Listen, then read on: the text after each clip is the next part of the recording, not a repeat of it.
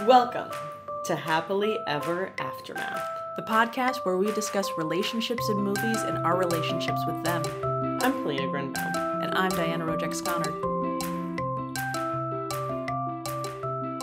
Hello, Diana. Polina, hello. How are you doing? I'm fine. Good. Yes. Good. So today we are talking about Hannah and Her Sisters, which is Woody Allen's 1986 film. Correct. You know, I think like we've talked about, like we both tend to have lists of movies that we want to do for this podcast. And I've had a couple Woody Allen movies on that list that I think I created, you know, at some point kind of early on when we just kind of thought about this podcast, which... You mean to tell me I could have rolled this into a theme month? Easily. Okay. Pun will come later, but... Yeah. I just didn't... But I will tell you why I never suggest it as a theme month, which I'm actually surprised about. But I don't think you have to hold me back on wanting to put together a Woody Allen theme month. It's okay. Really? Well, I'm not a... Do we need to get into this early? I would love to do a Woody Allen theme month. Well, I'm not sure I'm on board for that. Yeah, it's complicated, which is sort of why I want to talk about. I am not watching. It's complicated. So I started feeling like, so after a while, I started feeling like I kept like putting off choosing a Woody Allen movie for one reason or another. Was it just one reason or another? It was many reasons. And but at one point recently, a couple things happened. One, I remembered what this podcast is about, which was good because we've had a spate of guests and it's been nice because I haven't had to think about it. I just have movies sort of dropped in my lap to watch, you know, a lot of Jude Law movies. It was fabulous. But two things. One is that Emily Nussbaum, which I don't know if you have read a lot of her. She's a Pulitzer Prize winning critic who writes mostly about TV. Mm-hmm. And she recently came out with a book and of her collected of her essays and her criticism, which has appeared in The New Yorker and New York Magazine. And I heard her on Fresh Air, and she also wrote this essay for the book. We'll link this all in the show notes. But she was talking about basically contending with, I'm guessing, with her love of Woody Allen. Part of it was her love of Woody Allen, but a lot of it was this sort of contending as a critic about sort of where do we put the work of basically like bad men in like the kind of Me Too era. And it's this amazing essay. It's really, really, really long. And unfortunately, I can't find a link to it outside of her book. Maybe that'll change. The book just came out. But we will link to the Fresh Air essay where she talks about it. You say we as if it's not going to be me writing the show notes. That's true. Mm-hmm. I will send you the link though. No, okay. That's a good start. One of the things, so she talks a lot about sort of her love of Woody Allen, it's kind of a rambling thing about like how she discovered Woody Allen and where his work sort of fit into her cultural history, and how she was kind of wrestling with it. And it's not a very prescriptive essay, I will say. She does sort of say that the economic argument for forgetting about these artist is really strong. It's a really, really intense kind of exploration of her history and her feelings. But one of the things she sort of talks about is like, what do we do with these things when we love them and we've internalized them? Okay. It's one thing to not want to watch. Like she talks about she never really was into The Cosby Show. Okay. And so it's easy for her to be like, okay, it doesn't matter. But she talks about like, how about things like Woody Allen where it literally is so much of a part of, it formed so many of your ideas. Okay. So Woody Allen is, for me, it's sort of feeling kind of disingenuous about like, why am I, if I have a podcast about like what movies influence my my ideas about romance, Woody Allen movies were huge in that. I'm going to have so many questions then. I'm sure.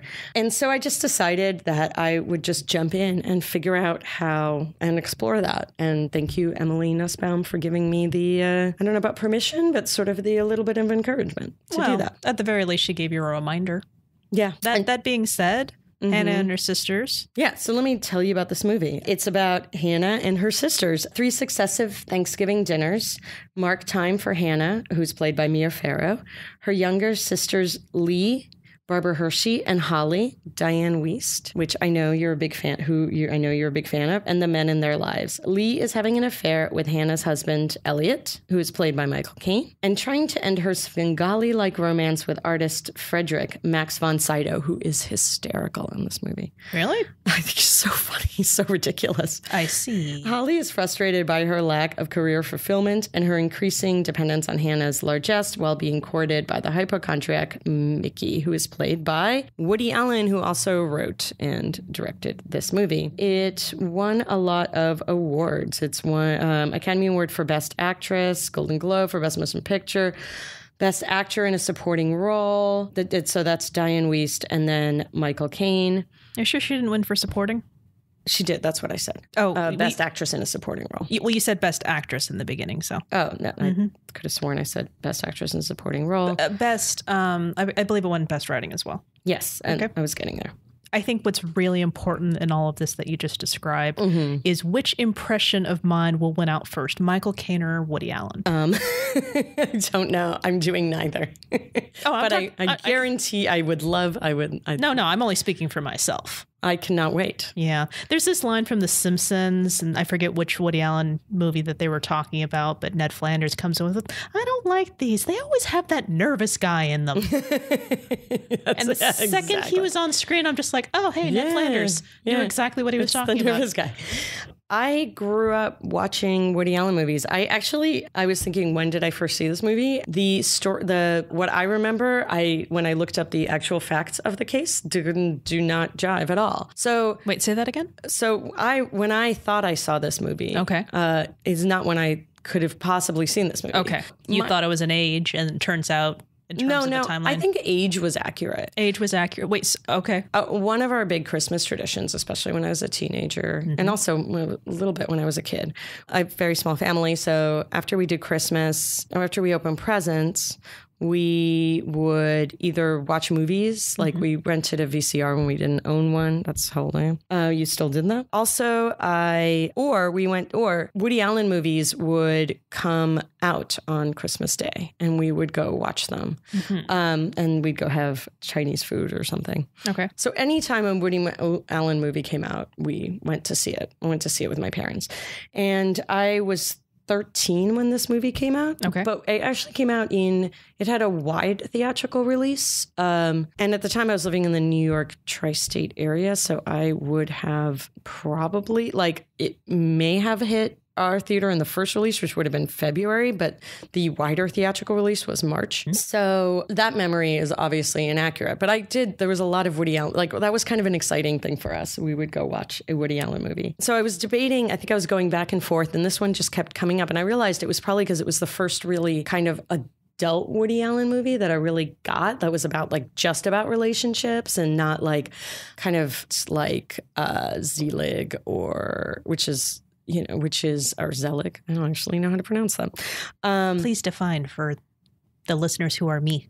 The movie? No, Zelig or Zelig. The movie? The Zelig? Oh, that's a movie? Yeah. I thought you were using it as an adjective. No. No. It's a movie where he appears in every... Okay, so I know Bananas. I know Annie Hall. Yeah. I've never heard of this movie you spoke of. Oh, it's great. Okay. You should... I'm not. What? If you're telling me I should go see it, I'm just going to tell you, I'm not going to see it. No, not going to go see it. Well, no, because my Woody Allen... what's your Woody Allen? My Woody Allen experience. I saw Annie Hall probably in college. I'm like, hey, there's a lot of people in this movie that are very famous now. And that was it. I didn't really get it. I didn't understand the hype around it. I did appreciate the scene where he's basically, quote unquote, in as they say on the internet, owns the guy when he's standing in line and the guy's talking all about how he knows and he's an expert on this subject. And he actually pulls out the author and says, yeah, because I got him right here. And okay, no? No, I do remember that. Yeah, of course. It's very famous. It's a great one. Was it Marshall McLuhan? I think it might have been. I don't remember. I haven't seen Annie Hall in years. Well, I just... Hey. But hey, it stuck with you. Well, because it's been parodied and... Yeah, that's true. It kind of gets like... Who doesn't want to do that? I mean, come on, there are articles that says, on Twitter, somebody says like, you know nothing about this. And they're like, dude, that's J.K. Rowling. She created the entire Harry Potter universe. Why would you say that she doesn't know what a Dementor is or something like that? I love that. Yeah, that kind of thing. There's actually a really great book, Rebecca. The essay is fantastic, which is Men Explain Things to Me. The story that she tells is basically she's at a party and she's just written about some obscure historian. I forget exactly the habit, but it was really obscure. And this man proceeds to tell her about a book that was written on the subject that was very good. And she goes, oh, I actually wrote a book about that. Mm-hmm. And he just kept going on like, oh, no, it's not that. And she was like, oh, this is fascinating. Like, I wrote a book about somebody that was so obscure. People kept commenting about how obscure it was. So the fact that there's someone else writing an entire book of scholarship on this guy is like at the same time is pretty amazing. Mm-hmm. And he just he just kept talking about this book every time. She couldn't get him to hear the fact that she was the actual author, which he kept denying. It's fantastic. So she was the author then? She was always the author. Because anyway, it's a great essay. Wait, do we have to link to that now? Yes. Write it down. Well, let's get to the actual. Why you decided this movie, and you said that Woody Allen movies had a great impact on you. So I'd like to hear more about that. Yeah, I mean, as I said, like I watched Woody Allen movies. I even read a book by him whose title escapes me now, but I'll think of it later. I think I even had like some of his a comedy album of his or something. Mm-hmm. I was a weird kid and spent a lot of time in used record and bookstores. Okay, so back up one step. And then I really literally saw probably a movie of his every single year from the time I was like 8 until probably about 8 years ago. Okay. Wait, what was that like? Blue Jasmine or something? Blue Jasmine may have actually been, which a movie I love, may have been the last Woody Allen movie I've seen that was in theatrical release. I mean, like, I can name them pretty well, but I mean... Yeah. So a lot of it, like I saw so many of these movies and I saw them actually like repeatedly. Like I probably saw this movie, I don't know, 6 times. In the theater? No, I saw it once in the theater and then actually I saw it another time in a second run theater. Okay. And this with my dad. And then it hit you at this pivotal moment or? Yeah, I was 13. It's probably so I went with my parents. Mm-hmm. I do remember seeing it with my parents. Okay. I was 13, almost 14. And so I think this was like the first movie that I saw. I remember sitting with my parents. I was like, oh, I kind of get what they're doing, what they're talking about. Maybe not completely and not everything. And again, I've seen this movie over, I wasn't like I saw all of it over and over again when I was 13 and 14. I saw it again over many years. Mm-hmm.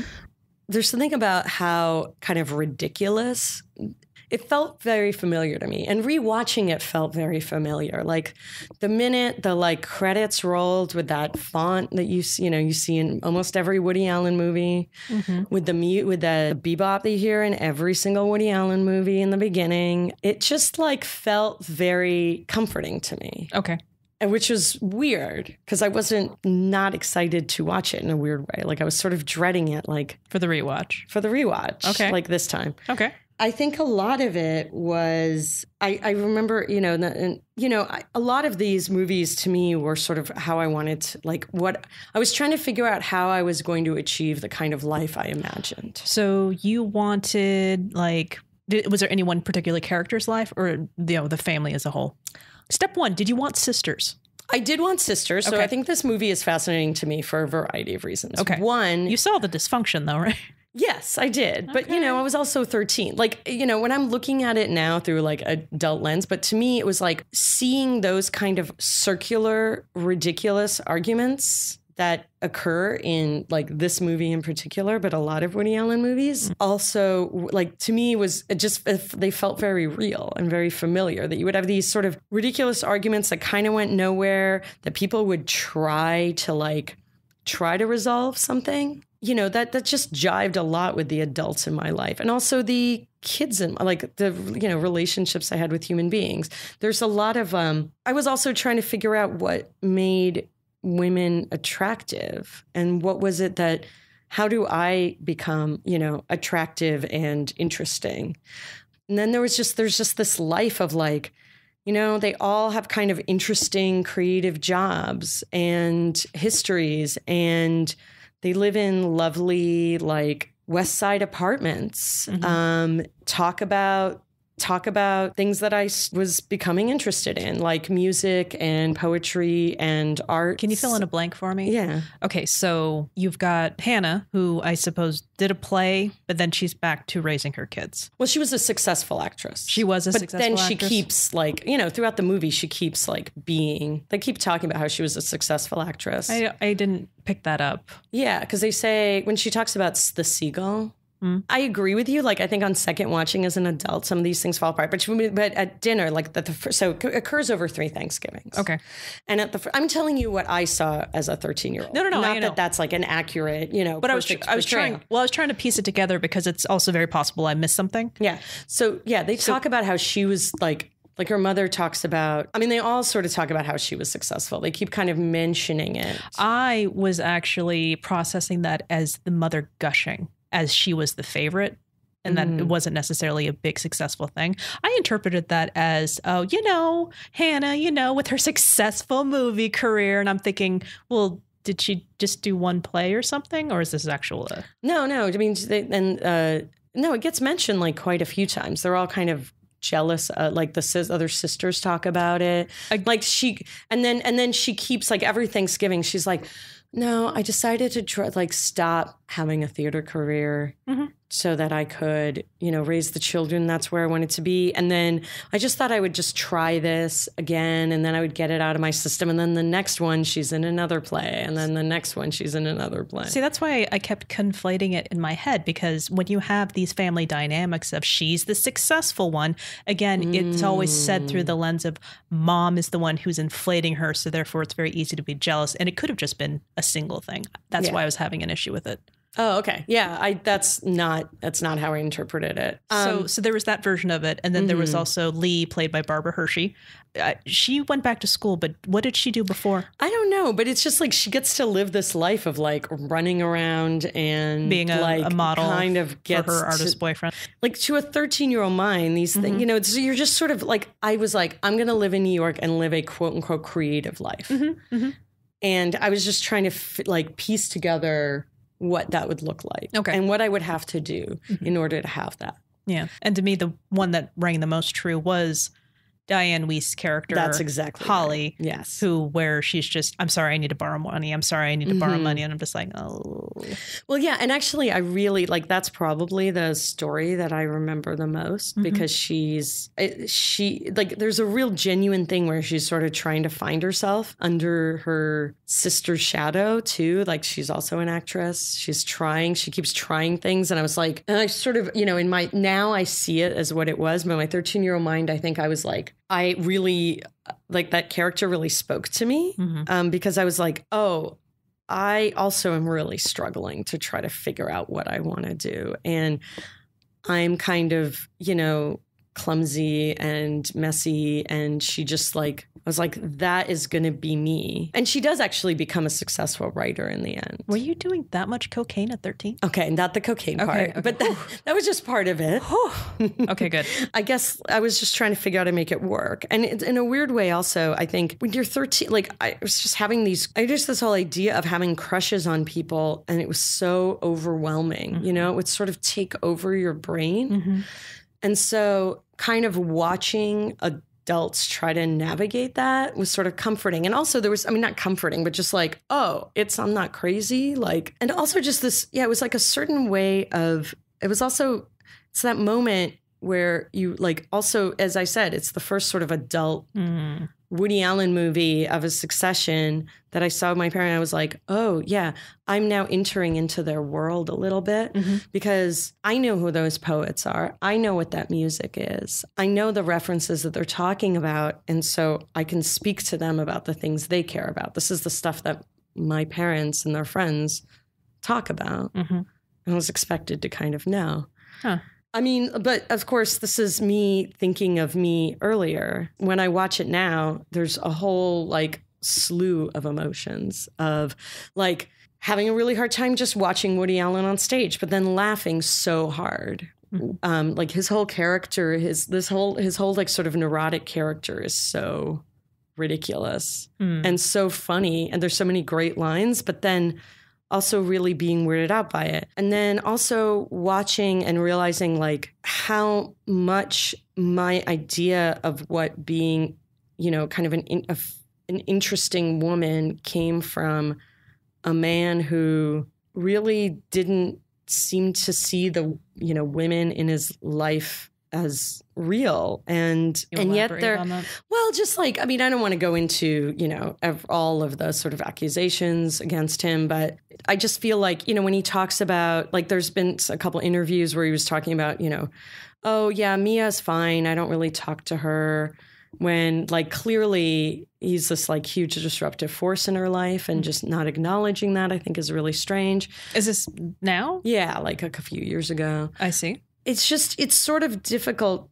to watch, but then it's also like, it's sort of like realizing that a lot of these movies, and, you know, Emily Nussbaum talks about this too, is sort of, you were trying to figure out what men wanted to see from women, right? I mean, that's a lot of the movie, like at least for me, a lot of these movies that I was watching when I was younger had so much to do with trying to sort of piece together what it was going to look like to be the kind of adult I wanted to be. Were there other ones, or in particular, so you identified with Holly the most, Dianne Wiest's character? Yeah.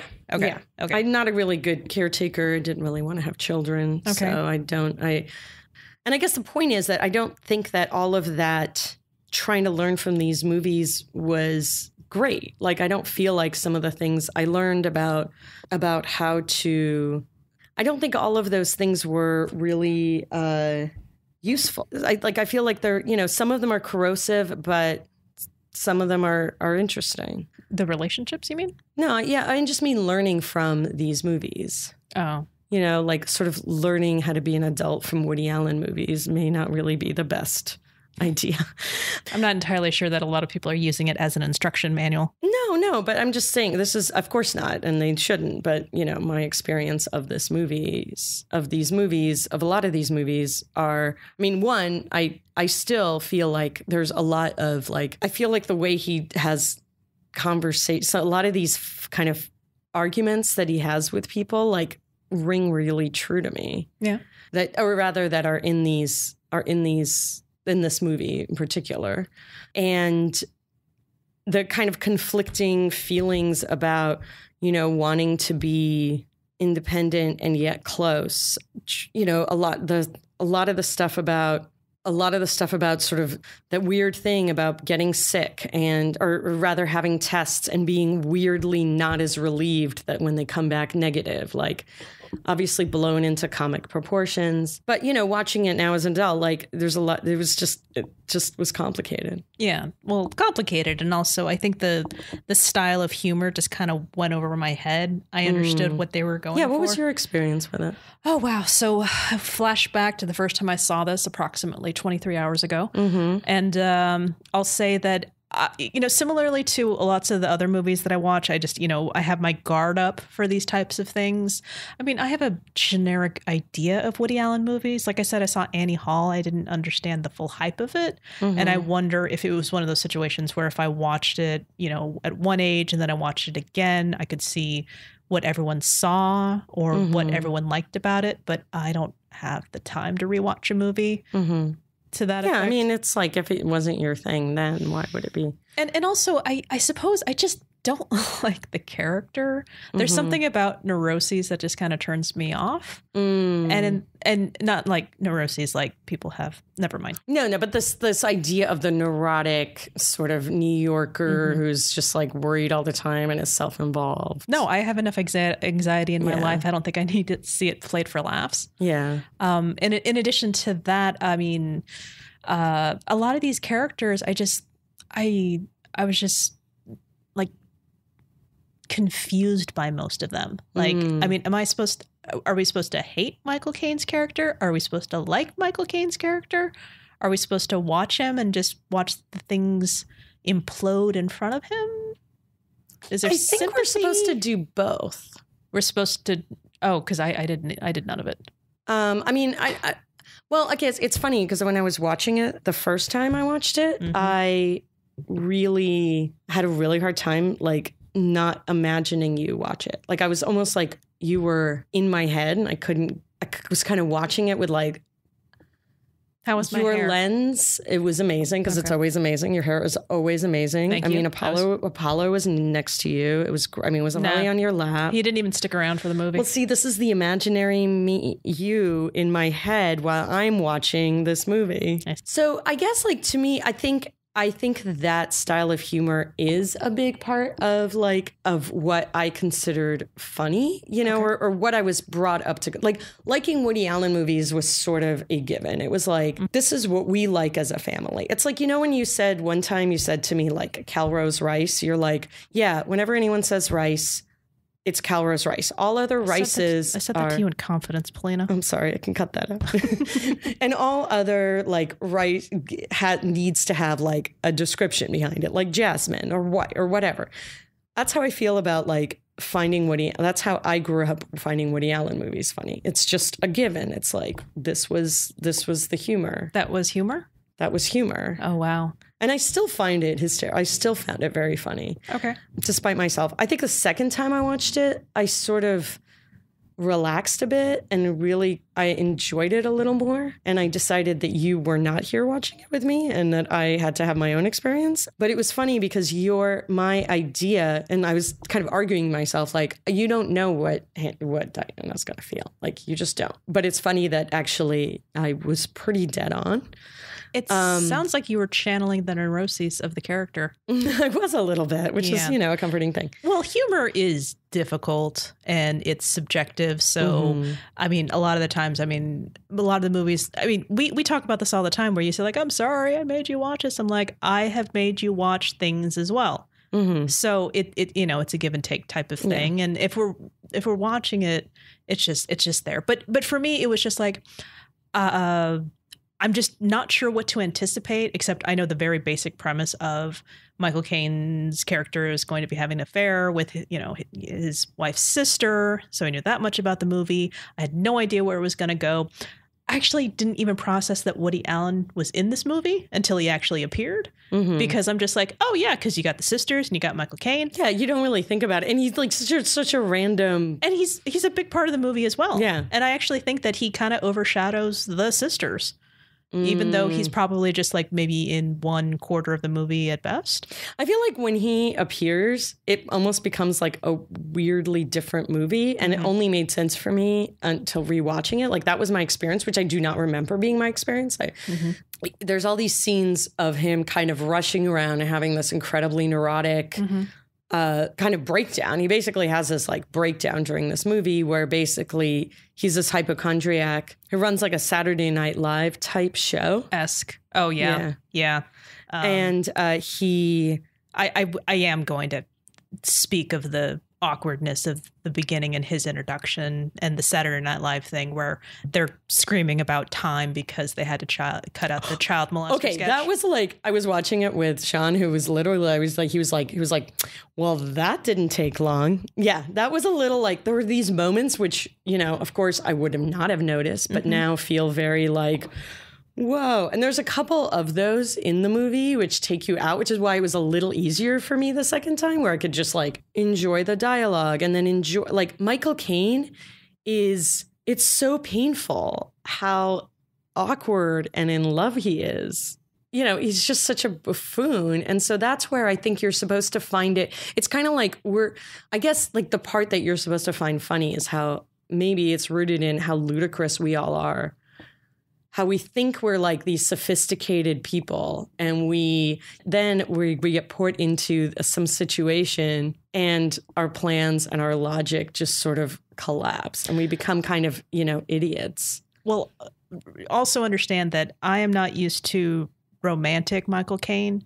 I'm used to fatherly butler Michael Caine. So, see, I'm used to a lot of Michael Caine for me is Woody Allen movies, but a lot of Michael Caine for me is so I guess, there's definitely a generational thing going on. I would think so. Being used to it. And the gap is like magnified times 20 as we talk about this movie. Yeah. Of our generational gap here. And, all right. Well, so then since we're talking about all of this here, the actual relationships themselves, I mean, for the premise of our podcast, what particular relationship would you actually want to look at through the lens of what we typically look at? I think the one that has sort of probably, I would say we have Woody Allen's character, Mickey, and Holly, the Dianne Wiest character. Yeah, because that was an actual origin. Yeah, like it had an arc. It had a really interesting arc. Or you could, we could talk about Barbara Hershey's Lee and nameless guy that she eventually ended up bringing to the last Thanksgiving. Yeah, that she marries. And that she was married to. I mean, she talks about him doing, I can't even remember. Now I'm like spacing on his job. It was her. It was her professor, because she keeps going from one professor to another. That way I was not into. However, Barbara Hershey in this movie, it's like, she's stunning. First off. How much older is Max von Sydow's character supposed I would to be? assume like a lot. Well, a lot, like 30, 20? I'm going to guess like at least 20. Okay. Yeah, she keeps at least this professor seems closer to her age. Still her professor, though. Still her professor. But, I don't know. He seems maybe her age. So, but she clearly that's kind of another thing that I realized is kind of deadly. This sort of idea, every single person, all the men are constantly trying to impart art onto the women, you have to read this. Yeah, you have to listen to this. This is it. To me, that's one of those things that seemed very, very normal. I was like, oh, that's what men do. Because that's what guys in my life were doing and did for years. And it seemed totally normal.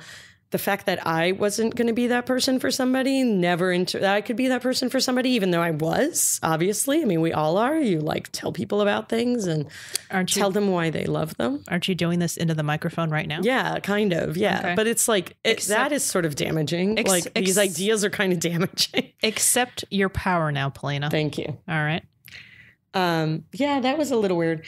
Well, if we're looking at Mickey and Holly, I don't know if there's any time on screen that we could potentially even claim that's when because they go from reuniting after, so they had a horrific date and then they reunite and they talk to each other and then she gives him her screenplay. Well, she reads it aloud to him. She reads it out loud to him and then it's Thanksgiving again. Well, no, they go on a couple more dates. Did they? They went at least one. On screen? Mm-hmm. I don't remember. They went for that walk. There was Central Park when they had to talk to each other about... they basically apologized for the people that they were several years ago. I thought that happened after the reading. No, it happened separately. Okay. Because clearly I didn't have a lot to work with. Yeah. Yeah, that's true. I mean, it's sort of like the arc. I mean, you could also say... we could talk about Lee and Michael Elliott. I mean, there's a lot of history there that we never saw. Well, do you think that Lee ever fell in love? I mean, there was sort of several moments at which she. I don't think so. You don't think so? I don't. I'm not attached to these characters, and I don't see any type of depth in them that I think that was intended, or maybe I'm missing the point because it's a comedy. Why don't you speak on behalf? Well, I think a lot of it is the poem. I think that Lee seems kind of like the sort of idea of keep being attracted to these Svengali characters, and you were saying Max von Sydow is hysterical because every time he just comes she comes home and kind of late and he just starts going on this diatribe about about, he's like, oh, you missed a fantastic movie about the Holocaust. Like he's sort of like just so outsized that character that it's just fun to watch. I just thought he was hysterical. I just thought their whole dynamic was just so ludicrous and hysterical. Oh, okay. And, but then as like, there's something like it's a sort of an air of menace with this sort of Svengali sort of thing that it's really, really hard to take out what you know of Woody Allen, especially since a lot of it was filmed in their apartment. In Mia Farrow's apartment. In Mia Farrow's apartment. Yeah, I read that in the trivia. Yeah, it's really weird. Anyway, so I think that like just that poem, like when she reads that E. Cummings poem, and I think like, that's like, I think that it's this moment of like, oh my God, somebody feels this way about me. It's almost like, oh, now this person feels this way about me and puts me on a pedestal and sort of like distances himself from me. Like that's clearly kind of her jam. Well, I was about to say, I don't know if it's something that's even more powerful because she clearly has this relationship where this other person is dependent on her. Max von Sydow's character tells her that she is his link to the outside world. And if he loses her, he has nothing. Yeah. So, yeah, you say that this is her jam. I believe you. That's why I'm not really sure about the extent of her, being in love. With Michael Caine's character. Yeah. It's true that you don't really see that. I mean, I think that's also the easiest one to maybe talk about. To talk about what happens to them next. As someone who is invested in this story, I yield the floor to you as the first answerer. I don't think they. Which they? Well, I think that we should do. I think the two that make the most sense because we know nothing about Lee and her new husband, including his name, which we can't remember. I'm gonna call him Ivan. Let's call him Ivan. That sounds great. So we've got Mia. We got Mia Farrow and Michael Caine. We could talk about them. Go ahead. So we have Hannah and Elliot. But I don't know if like. I mean, I feel like I don't know. I think they're. I think they're going to keep running into this, but I think it works for them. I mean, do you think that they will stay married? I do. Okay. I do. Based off of the fact that they've seen their conflict, but they'll just maintain it? I think they've seen their conflict and he's realized what he wants from a relationship. And then she realizes that, and I think for her, it's comfortable. It works. Like, I think they genuinely do care about each other. I think like, my only worry is if it comes out that he basically had a year-long affair with her friggin' sister. Mm-hmm. I can't see, especially since, like, where are you at with that? Well, especially since that Holly's first script involved, deep personal secrets that she even admitted that she found out from Lee, and it was only things that Elliot would have known about. It was that far into her because Hannah doesn't talk about it with anybody except for her husband. So the fact that it found out in the script, I'm a little disappointed in the fact that she could not put the dots together. Yeah, but I feel like it's almost like it was like a willful, like not wanting to put the dots together. Like in some ways it's sort of like that. Like, I think what's interesting is about the sisters is a lot of these movies are sort of about your perception of how other people perceive you. Like a lot of this movie, especially with the sisters, they sort of have all these conversations where they mirror back like what their idea of each other is. Okay. So like, well, with all of, with all of Holly just kind of complaining, I didn't really buy anyone's perception of anybody. Okay.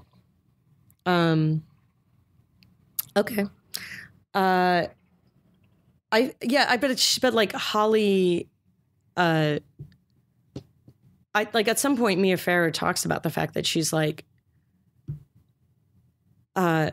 is sort of shocked that people think that she doesn't need anything. Okay. Right? And yet she kind of loves this, but yet like every time Holly talks to her, she,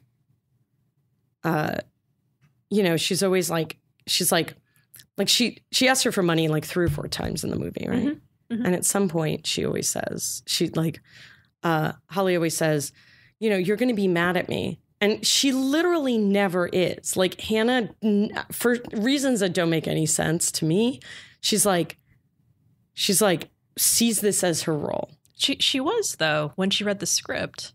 Only when she read the script was she angry. But she was never, whenever Holly asked Hannah for money, Holly always preceded it with, you're going to get frustrated with me. You think I'm a loser. You think all these things. And Holly never, but Hannah never is upset. That we see. Yes, but that's all we have. Okay. Right? I mean, but she's never upset with her. Like you never see her actually mentioning the fact that she lent her money. Okay. So anyway, but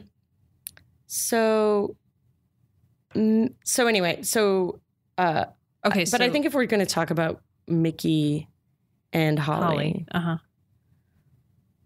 where do we get, like, what do you think happens? I have so many questions about how at the end there's supposed to be this surprise that Holly is pregnant and her and Mickey have been married and they seem to be very, very happy. But, part of the conflict of that is, one of the reasons that Mickey and Hannah broke up is because he can't conceive children. And so she ends up speaking to his former business partner, ends up having twins with his former business partner, which, by the way, oh my God, that scene was so uncomfortable. The scene where they're asking about it and the wife is there. I'm like, I am 100% on the wife's side. Oh, yeah. Like, we are not having this conversation right totally. Now. We are going to go home and have this conversation. It's like, I suppose I could do that. I mean, I know. That was blood, right? That was so ridiculous. And I'm just like, no talking. I give blood. I give blood. I give to the poor. I give clothes to the poor. That was so awesome. Never has there been more of me wanting to scream something of like, Ryan and I, we can communicate with not even an eyebrow raise. Oh yeah, no married couple. Like, yeah, that was the most ludicrous. Like, it just I just wanted to punch people. And I know that's it's supposed to be for humor, but I'm just too busy being angry. Yeah, no, I get it. I mean, that makes sense. To her. Yeah, she's even saying it out loud. She's literally saying it out loud, and he's sort of in his own world, like. And then you see it coming and you're like, and they're sitting there like laying out dessert, it's like, it's so weirdly awkward. There was just, it's just strange. But I mean, I guess that to me is the humor of just like the ludicrousness of that situation and how like, again, you would handle like how people handle things. I have so much anxiety in social situations. I don't want to. Anyway, I'm sorry I traumatized you by this movie. Pretty sure that you didn't traumatize me. Okay, good. Yeah. No, well, what I was getting at was how is it like he's finally relaxed, so therefore his swimmers work? Like how they. That's where I went. Okay. Because remember he had this huge sort of awakening where he. Yeah. Right. He had a kind of a break. He had a nervous breakdown. Like, and then he sort of started realizing like I can't live like this. Like I have to take some pleasure in things. Right. And so in turn, I guess it because it's like not quite my sense of humor, I think that I was going to try to go for it and matching it, but it's going to fall flat on his face. This is the part where he's finally enjoying life. And then that's when he's going to get hit by a truck. Because that's your future. That's his future because of course, this guy who was so neurotic about everything, hypochondriac when it comes to everything getting tested, of course, it's not going to be a disease. It's not going to be symptoms. It's going to be something where all the things that he was always terrified about, that's what's going to happen. Yeah. While he's enjoying life. That's exactly, then you got the humor. Oh, okay. I don't feel good about it. I feel like an asshole. But. Oh, no, I think it's, I get it. Which is also kind of weird, though, because, again, Holly's script talking about how, this woman is just attacked, and it's basically a nod to the fact that this other relationship that she was trying to pursue with Sam Waterston, but in turn, he ended up preferring her friend, Carrie Fisher. And so she's just writing about that, and you hear a nod to that inner script about how, I guess, she's going to get attacked. Yeah. I mean, no, these people are not. Yeah, I get it. You're angry. Yeah, but I just don't. But it's not like they dated for a year and then. Well, she was just perpetually jealous and insecure. Yeah, exactly. Also, but then somehow yeah, and I guess my idea, and it definitely gets my idea of it. Was, especially when I was younger, was that she basically finds her way, right? She finds the thing that she is good at. Holly? Yeah. Yeah. Anyway, I cut you off. Well, yeah. Well, also, it's not even that. I mean, I wouldn't even say that was a great script. Granted, I didn't hear most of it. All I heard was the end. She found somebody who was also able to lift her up. So yeah, that's helpful. At least. I'm sorry I killed your husband. But not that sorry. I'm not that sorry. I don't think you're sorry. I'm not. You don't have to be sorry. I don't think they make it either. I think that does he live? I think he in my case he lives. Just because I haven't killed off anyone yet. Oh, that's not true. I think I killed off somebody. I just can't remember who. I just think that they I think that they date for a couple years, but it sort of feels like this whole cohort. You mean get married? I'm sorry. You're right. They were married. No, they were married. Yeah, they were married. I think they have a kid. I think the kid is 6. I think that I'm going to go because I love Dianne Wiest. I'm going to go that she becomes a really successful writer. Okay. I mean, he's lifted her up and she's definitely got enough fodder with her family to write a lot of scripts, just based on that. But I think, I think they're both pretty self-involved. So I don't know. I think that she's going to find I think at some point she's going to fall in love with have an affair with an actor on the set of one of her plays. Okay. I mean, one of her movies. I think she's, and I think she's gonna, that'll be somewhere inside, she'll go to LA to have a movie made. She'll kind of fall in love and she'll realize that this is kind of where she wants to be, and she kind of wants to be away from her crazy family. I think it'll happen after the parents die. I think a lot of that family dynamic is really going to shift when that happens. I can see that. So, I think and I think that Mickey will stay in New York, and continue to date women, some of which probably are younger than him. But I think he'll I think he had a real revelation, and I'm kind of hoping it stays a little bit. I realized that even though I very quickly killed off Mickey, I didn't give a future to Holly. No, what's your future to Holly? Well, what's frustrating is that I was looking up the awards and everything, and I love Dianne Wiest, as we all know. I have my Wiest Mode t-shirt. And what's very frustrating is that she has 3 Academy Award nominations, and she's won 2 Academy Awards, both of them from Woody Allen movies. And I have not liked either character, now having finally seen Hannah and her sisters. I mean, whether or not the person is likable is irrelevant, because it's about whatever. But didn't like her character in this movie very much. Didn't like her character in Bullets Over Broadway, which she won her other Academy Award for. Her nomination was for Parenthood, and I adore her character from Parenthood. So in order for me to kind of rectify what I considered this be this slight injustice in my brain, what's going to happen is that she's going to have her kid, and she's going to name him Gary. And oh my God. And she's going You're basically tying this Woody Allen. Don't sully Parenthood with this. No, not selling Parenthood. I'm saying that eventually she will find happiness in the future teacher of her son's, okay. Now I want to rewatch Parenthood. Parenthood is so good. Oh, I want to rewatch it. It's probably not as good as I remember it, but that I'm going to put that on my list, because Parenthood was void. So what are we doing? Like we could have I'm trying to think of a good. I was actually on the BART. I was trying to think of a good. There's like I could only think of Wiest Winter, which was the worst pun. Okay, leave the puns to me. I can't do puns. No, this is not her thing. Well, first of all, number one, make sure we have enough movies to fill it through. That's an entire season, my friend. Yes, that was the problem with Wiest Winter. Okay. That's why it's terrible, and it didn't suggest it. Well, also, do we have another? What movie would you? Parenthood? I could do Parenthood. No, I'm saying like who? I have to look at her filmography. I have a terrible memory. No, I'm saying who would we even examine in Parenthood? I don't know, because they're all like. I just really like that movie. Well, no, I like it too. I'm just saying. Keanu Reeves and Martha Plimpton. Yeah, no. Exactly. No, I don't know. I mean, this didn't have that much to it. Also, there's an entire TV series. I mean, to be honest, I sort of wanted to do. I was like,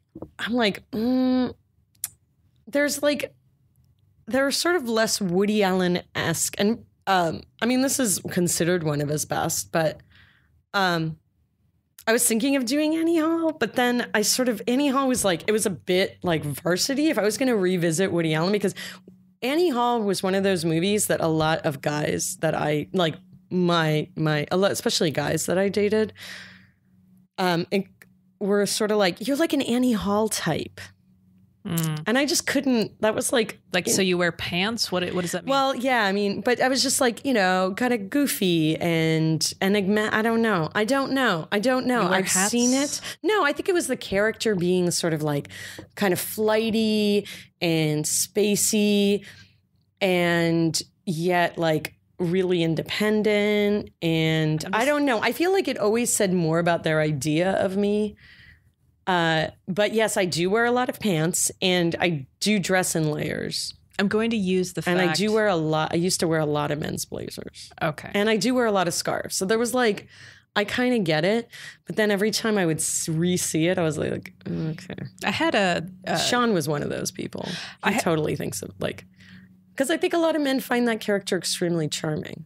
Oh, I can't speak on behalf of men. No, I cannot either. Okay. I can only speak on behalf of myself. Well, what I'll say is that, when you initially brought this up and said you think it's time to do Hannah and Her Sisters, of course I hesitated due to the, Woody Allen-ness of this movie. But you just said spacey, and I will give you the benefit. And this is what I kind of channeled when I was watching this. I was a huge Kevin Spacey fan for years. And a lot of people would say certain things. They'd be like, oh, blah, blah, blah, Kevin Spacey. And, you have a crush on him. I'm like, I never had a fucking crush on him. OK, people have talent crushes. Never in any instance was I like imagining myself marrying this man or anything to that effect. So how dare all of you people? Also, in all the movies that he's in, thank God, there wasn't really much of a love story involved. So serial killer, lusting after his daughter's best friend. What were the other movies in it? Oh, yeah. Accused of killing Jude Law. See, all these movies, not good for the podcast. So yay for that. But at the same time, I also understand what you were describing with that article. Author or creator versus the art that they're creating. It's always just this ongoing debate, not to mention the impact that it has on us. So that's why I tried to approach this movie with an open mind, despite the fact that that neurotic thing in the glasses was right there. And I'm just like, you're still not funny. Well, it's funny. There are two quotes that kind of address that, which I will read really, really closely. It said on that, which said, there are a couple quotes. So one is, it said, she was asking herself, like, why so much of the work that she loved as a teenager and as a young woman, and which a lot of the obsessions that she had, I also shared. Like a lot of the writers, Philip Roth, John Updike, she mentions lots. said, maybe as a young woman, I'd opened my heart so wide to sexist art because it was among the most celebrated art. Or maybe as a heterosexual woman, it was because I felt like it would help me learn things about men. And that really spoke to me. The other one, when she talked about, it said it was, she talks about why these things are hard. It was, and for me, it's easier for me, even though I've always loved Kevin Spacey so much. Like, really? It's sort of almost really? Even after K-Pax? I never saw K-Pax. You're smart. I mean, I'm selective, but I'm not. Okay, I mean, when I love, like, a lot of it, I think is like there was a time when you would have an actor in a movie and it would be a sign that it was a good movie. Like, it was quality. It was worth spending your money on. It was going to be an experience that you had. I didn't go to a lot of, but it's been a while since that has been, well, that's not entirely, but, and a lot of the stuff is left over from a time when, like, going to the movies and figuring out what movie you were going to go to was much more of a habit for me. Much like, I think a lot of, like, for me, going to see Woody Allen movies was a habit, much like going to see Avengers movies is a habit for a lot of people. Much things like in the Avengers universe. Much like when the most recent Tarantino movie came out. Tarantino's, I think, the only director I still feel that way about. Though I actually haven't seen his last two movies in the theater. So Ryan definitely wanted to see Once Upon a Time in Hollywood, and I resigned myself to seeing it. Another movie where I went in with my arms crossed. And I'm just like, all right, do the thing, Tarantino, with the feed and the thing where you're backing up and you're in a car. Okay, great. Yeah, I mean, but like Ryan was like, I want to go see this. 2 hours, 45 minutes. It's his, yeah. I mean, I feel that way about the Avengers, though. It's not 2 hours and 45 minutes, but just like... No, that was 3 hours, 1 minute. I am really, really bored by superhero movies. Like, I go to see them very sporadically, probably like, the kind of... Like, sadly, I do like movies where people just walk around New York City and talking. I think that's what made this... I'm like, I wish... Oh, are one of these people a talking raccoon-like character? No, not usually, but I did enjoy it when it can be. And I'm going to actually ask, but I am going to end on a note that another kind of Nussbaum note, which is that I do want to mention the kind of, which I wish we sort of talked about more.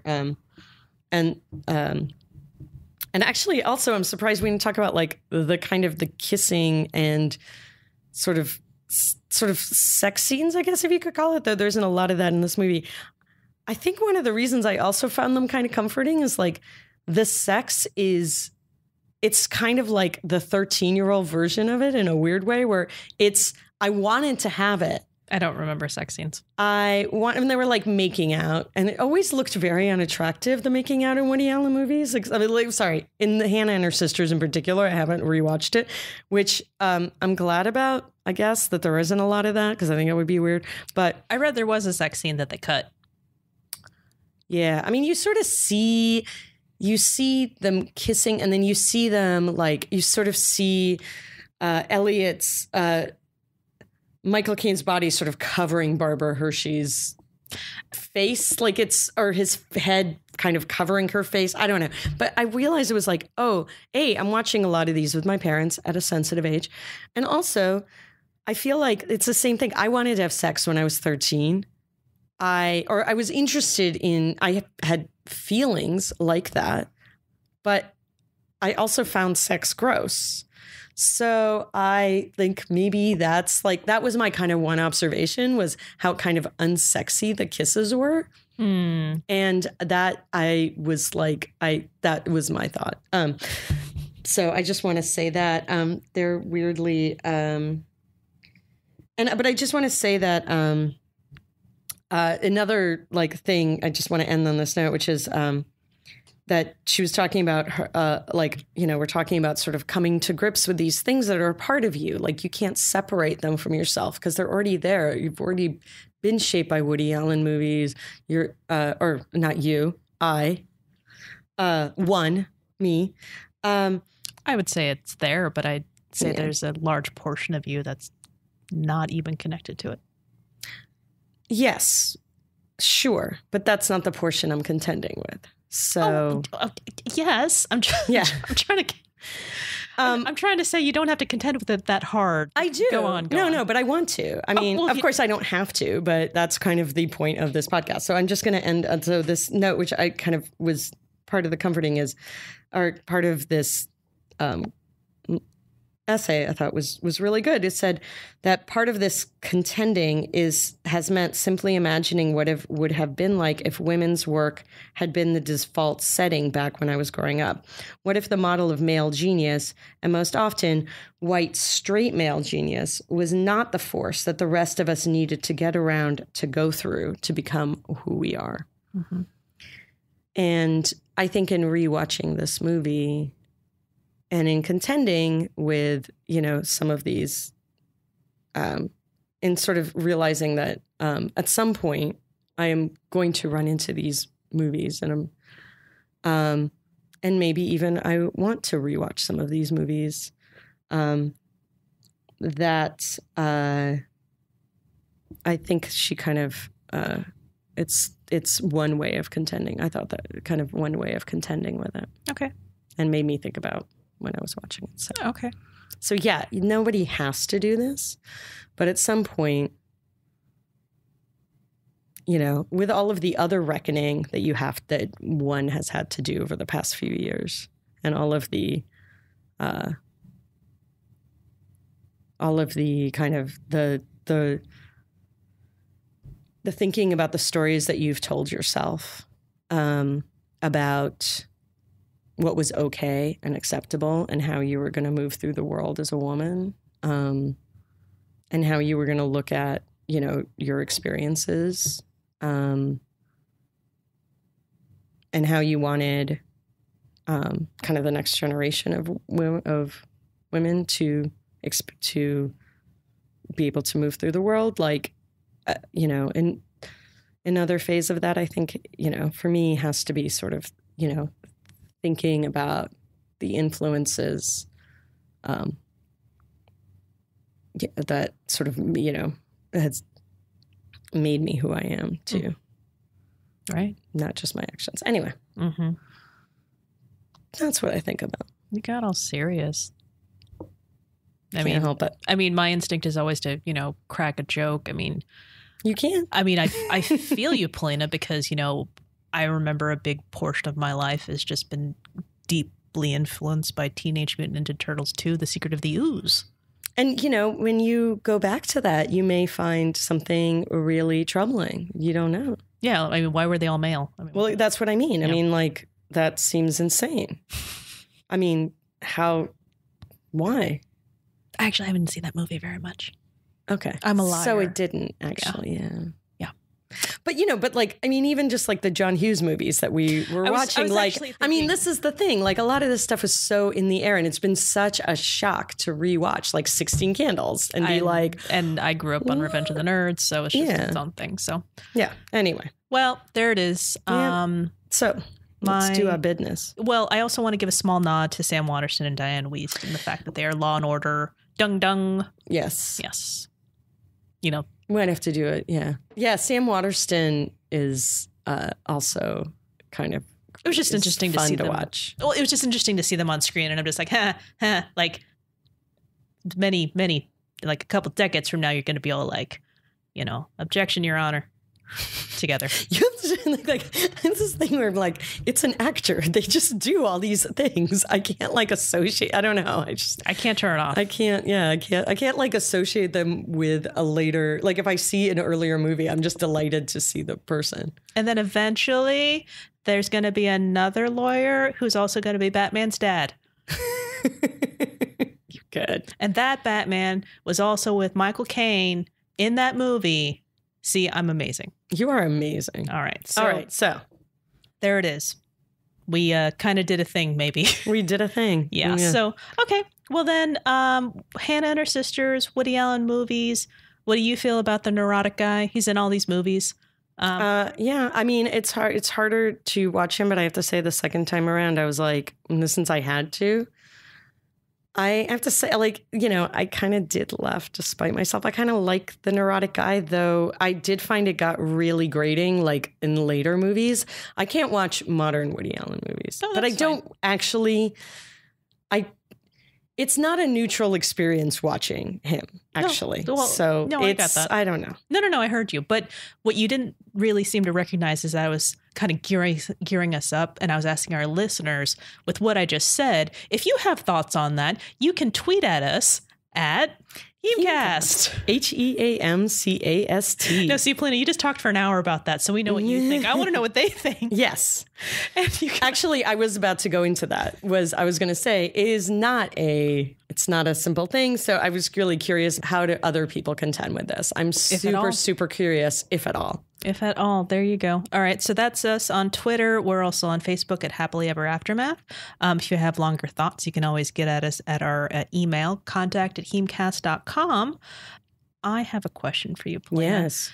If I wanted to kind of relax a little bit after such a very deep episode that turns out you went deeper than I thought, but I was just like kind of so engrossed in it. I feel like I need to calm down. I think I have the perfect solution for you. Tell me. So I don't know if you've heard of this brand of aromatherapy products called Frankie and Myrrh. I'm familiar. Yeah, they're awesome. And I would recommend actually a blend called Hello Sunshine for you. Okay. You're going to kind of want to get into that happy place quickly.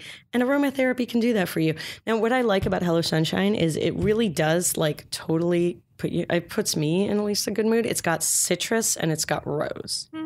I find I have a very old car that I've been driving a lot, and I find it's quite deodorizing. Interesting. It really does freshen the car really quickly, and it puts me in a really good mood. And I know you like citrus.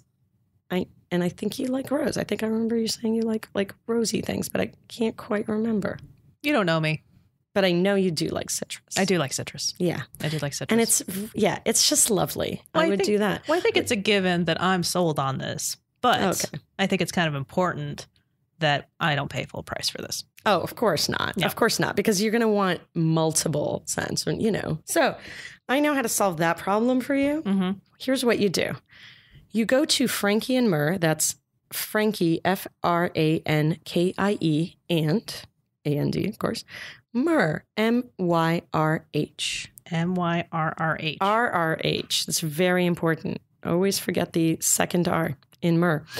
You select whatever you want, because you know that when you go to checkout and you go through you can get roll-ons, which you can slip into your pocket. You can get a spray, which is really nice and light and lovely. You can use it as a room spray. You can spray it on your hair. You can spray it in your you can use it as a perfume, and you'll get 20% off if you do the following. You will enter the promo code HAPPILY, HAPPILY.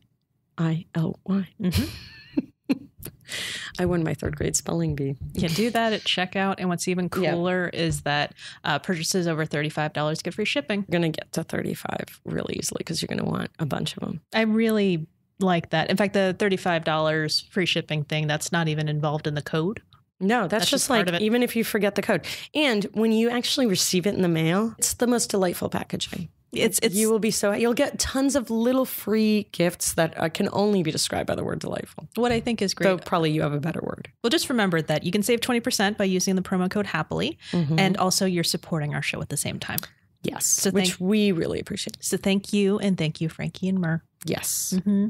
Oh, wow. I also want to give a small shout out to the Lady Pod Squad. Always. They've been in my earbuds the last couple of days, making things really nice. When you have Frankie and Myrrh coming, and what are you going to do? They're not here fast enough. I got to find some happiness elsewhere. They're never here fast enough, yeah. So that might be the thing you do before you make your Frankie and Myrrh. Those are our recommendations for the day.